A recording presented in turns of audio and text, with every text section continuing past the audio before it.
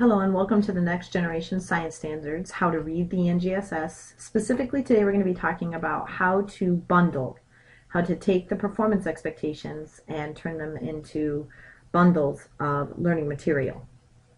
So if you can open up your browsers from your laptops and go to the website that's on your handout that's titled nextgenscience.org. This is the NGSS website that we're going to be using today to discuss how to bundle the performance expectations. Now, if you look over to your right-hand side, you will see Explore the NGSS. Please click on the Explore the NGSS words. You will see that you can choose which way you'd like to view the standards. For today, we're going to be using the Arranged by Topics version. Please click on this. If you scroll down, here is where you can choose your performance expectations based on both grade and topic area. Please choose grade 5 and Earth Materials and Systems. Click Search. And once you've done this, if you scroll down, you will notice that you have now populated the system with the Earth Systems choice that's here in orange. Please click on this orange topic link. Here is the grade 5 set of performance expectations for Earth Materials and Systems. We'll be using this from page 28 in the NGSS. This will be our first example where we're going to use this to discuss what is a bundle, why should we bundle, and how do we bundle. Okay, so first of all, let's talk about what is a bundle. A bundle can be a single performance expectation or a grouping of performance expectations based upon which performance expectations fit together cognitively for the most cogent learning progression while keeping in mind what's best for all students regarding content amount and delivery.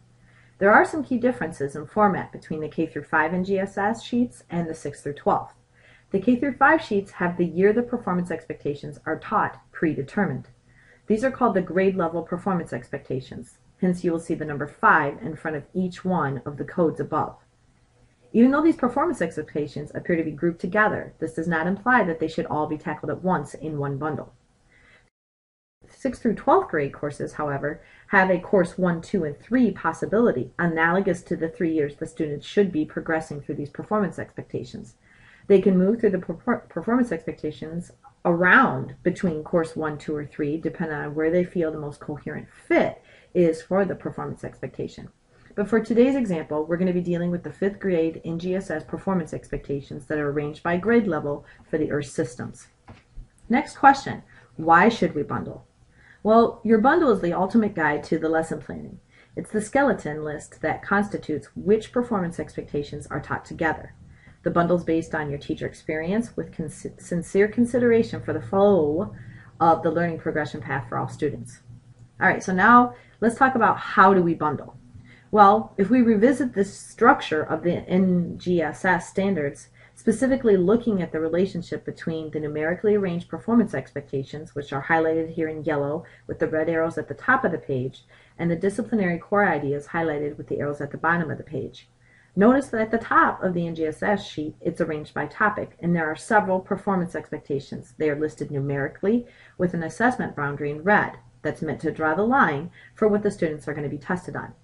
This does not mean that the performance expectations must be taught together or even in that order. Look at the underneath disciplinary core ideas and notice which performance expectations are in parentheses with those correlated to the DCIs. This tells you which performance expectation the DCI is addressing in greater detail. Sometimes it appears as though you can easily separate the performance expectation into its own bundle due to the fact that the 3 PEs are in different parentheses in the 3 different DCIs below in this example, but this is not always the case. There still must be discussion and coherent rationales used to determine the best arrangement of the performance expectations. Now, I'd like to show you 2 different ways a teacher or groups of teachers might organize these 3 Earth system performance expectations. This next slide shows only one bundle for all 3 performance expectations. This is one option, but if you're using your page 30 in front of you or looking at your screen, you'll notice that the PEs in the parentheses under the DCIs and the degree of explanation in the DCI for each of the performance expectations, you can see that the amount of content is pretty vast, and you might determine that it should be further broken down into 3 different bundles. This slide shows each performance expectation in its own bundle, creating 3 bundles for the topic of the Earth systems.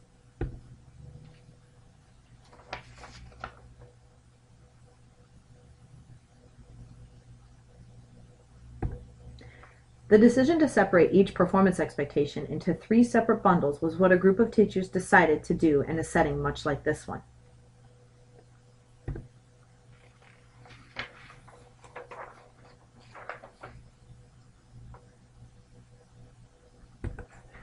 Now look at this next example, another NGSS page, page 28 of the 5th grade NGSS Properties of Matter.